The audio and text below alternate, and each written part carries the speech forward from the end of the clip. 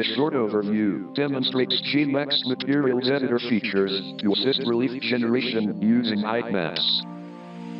Left-click on the small M button next to the diffuse color swatch displays material editor adjustment functions.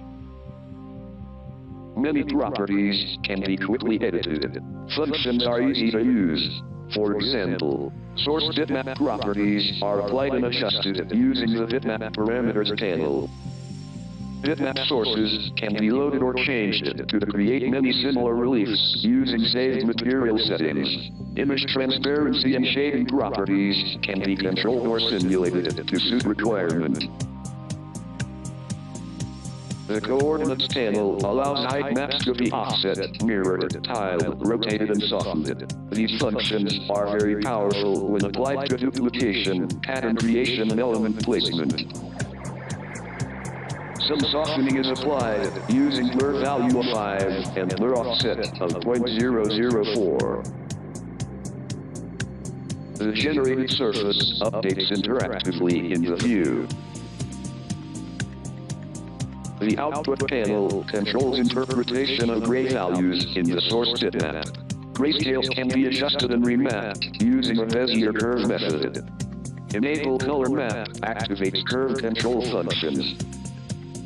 A scaling function compresses or expands grayscale range. The surface in the viewport updates to reflect scaling adjustments. Right-click on curve points allows point type to be set as corner, Bezier smooth, or Bezier corner. This setting provides much opportunity for intuitive reshaping of the generated surface.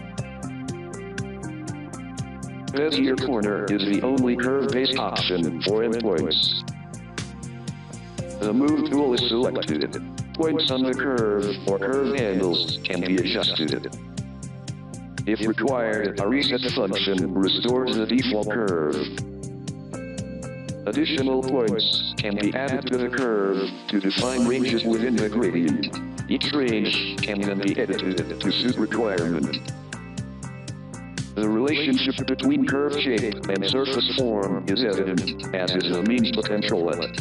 Even this coarse freeform adjustment reveals the potential for shaping and styling.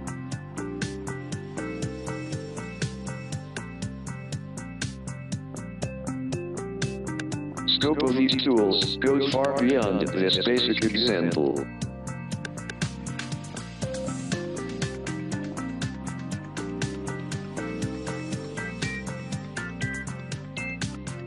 Speed